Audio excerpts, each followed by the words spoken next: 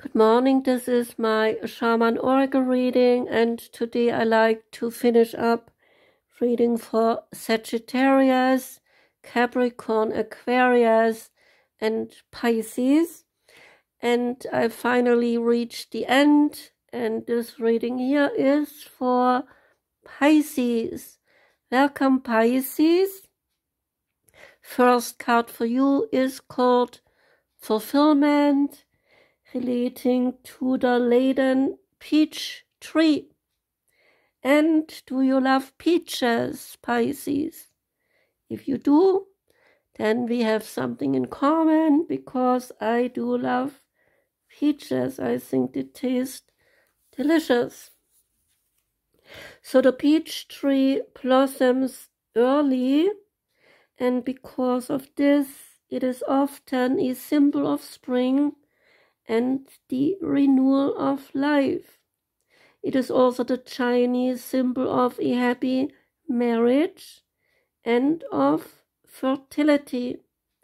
And in some traditions, the peach tree stands for immortality. Ripe peaches, they are also portend fertility, fecundity, and great fulfillment. And in the Korean tradition, the peach represents happiness, riches, honors, and longevity. In the Renaissance, the peaches represented the heart and love, and speaking the truth from one's heart. The sacred landscape wants you to know fulfillment is at hand for you. No matter what is occurring in your life, put your attention on what is splendid, pleasurable, and luscious. Find bliss in each moment. Love fully, deeply, and without hesitation. Cherish your friendships and fill your life with people, experiences, and places that give you delight. Let go of people and things that do not feel empowering and that drag your energy down. You no longer need to put the needs of others ahead of your own needs. So if you have had any health issues, a ripe peach represents a return to better health. Savor your life with gusto and with grace. Experience and embrace life in all its permutations. And if you want to conceive a baby or a new project or start a new relationship, this card is an excellent omen for a great outcome. Next card is the Aspen Spirit, and it relates to courage. In the forest, you can hear the whispering of the trees in the aspen grove. Your awareness sinks beneath the surface, and you sense the aspen's network of roots, which allows each tree to connect with the rest of the aspen grove. This connection also makes them a single organism, united at a soul level that can live for thousands of years. If the Aspen Spirit card comes up in your reading and is showing up in your life today, it brings a message of courage, protection, community, and the ability to face and overcome obstacles in life. Know that you are protected and that you are safe. You are ready to step forward with courage and grace, no matter what seems to be blocking your way. The Aspen's network of roots is a sign that you should be open to support from others. Combine your effort with like-minded individuals. You do not need to do it all alone. This may be a good time to bond with people over a creative project or a community endeavor. In Celtic tradition, the aspen was associated with community, endurance, and protection. The Celtic people, they chose the wood of the aspen tree to make their battle shields, to protect them from spiritual as well as physical harm.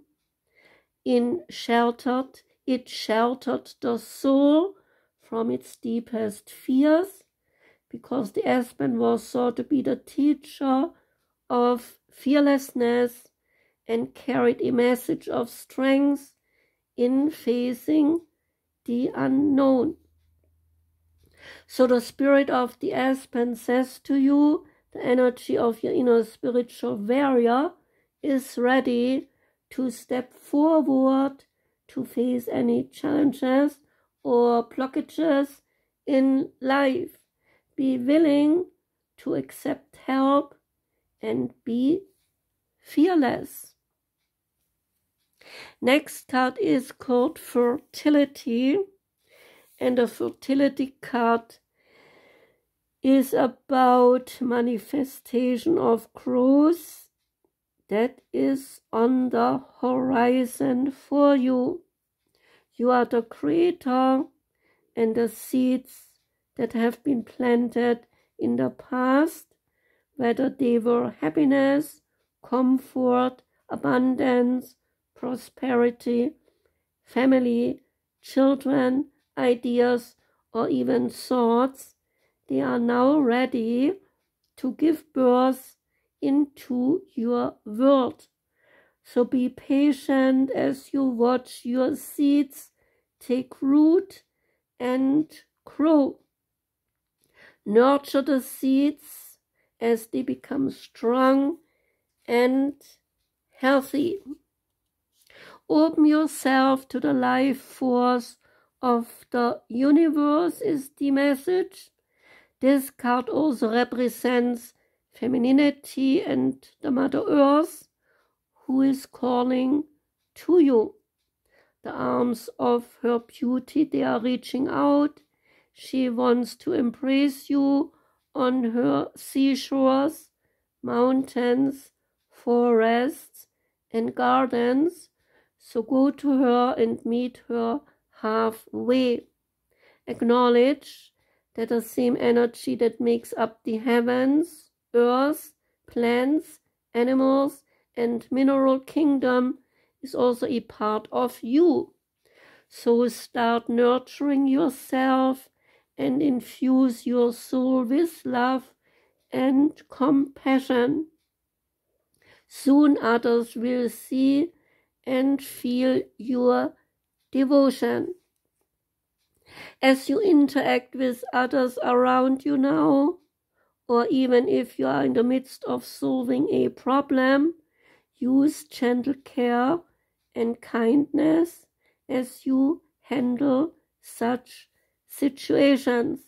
This isn't a time for you to be inconsiderate, possessive, domineering, forceful, or pushy. Act from the loving space of your heart center. The benevolent energy that resides there will assist you in making sacrifices in order to care for and help others, as well as yourself. The traditional tarot archetype to this card is the Empress. Next card is traveler, and the traveler is the move in a new direction. Message here is to welcome any opportunities to travel, either to the outer world or to your inner world. The traveler card represents the gypsy spirit within. The opportunity to move in a new direction is coming your way, and ancestral wisdom is encouraging you to welcome it with open arms. Going on a trip is an exciting process because not only do you learn about the world, you also learn about yourself. So this card often comes up when you have a chance to go through a process of awakening and understanding even more about the amazing qualities that you have to share with the world. Often such journeys can be lonely, but this is in itself teaching you that you are never really alone, and your angels and ancestors are there for you. There is an extended message here. The road you are on may be the road less traveled, but this journey is going to be highly beneficial for your emotional and spiritual growth. If it isn't about covering outer distances, it is about covering the distance within, and you will be evolving every single moment of it. Remember to keep things simple and to lighten your load, because that will make your journey more enjoyable.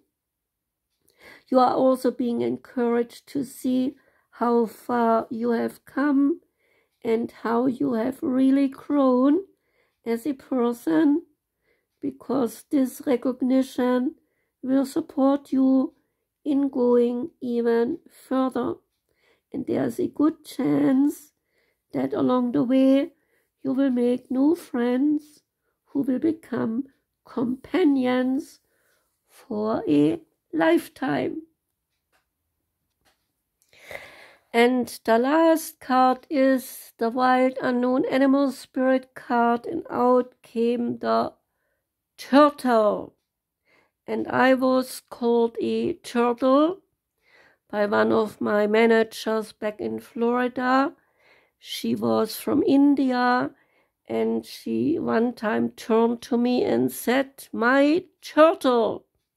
And at the time, well, I was kind of insulted, to tell you the truth, because I thought she was telling me that I was slow and not doing a good job.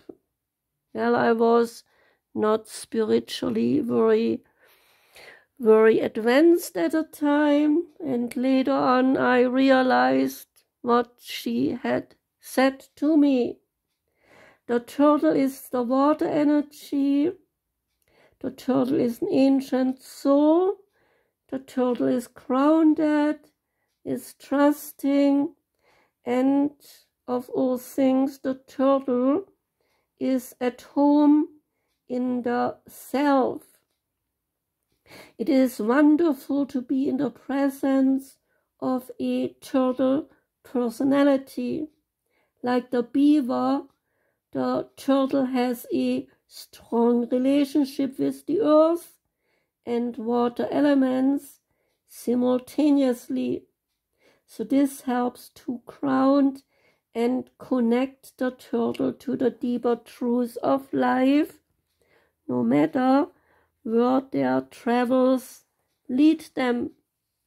Turtle energy is behind all great writers and storytellers as they collect life experiences under their shells for a later use. The most potent Turtle energy helps us close all the other books and begin to tell our own true tale. So when in balance, the turtle card is about peaceful, adventurous, and productive life experiences. And when out of balance, you need to slow down and come to a halt. And to bring into balance both of them, you need an adventure. And yeah, I need an adventure myself. So that was the reading for Pisces. I do thank you, Pisces, for listening. And Easter is coming up pretty soon.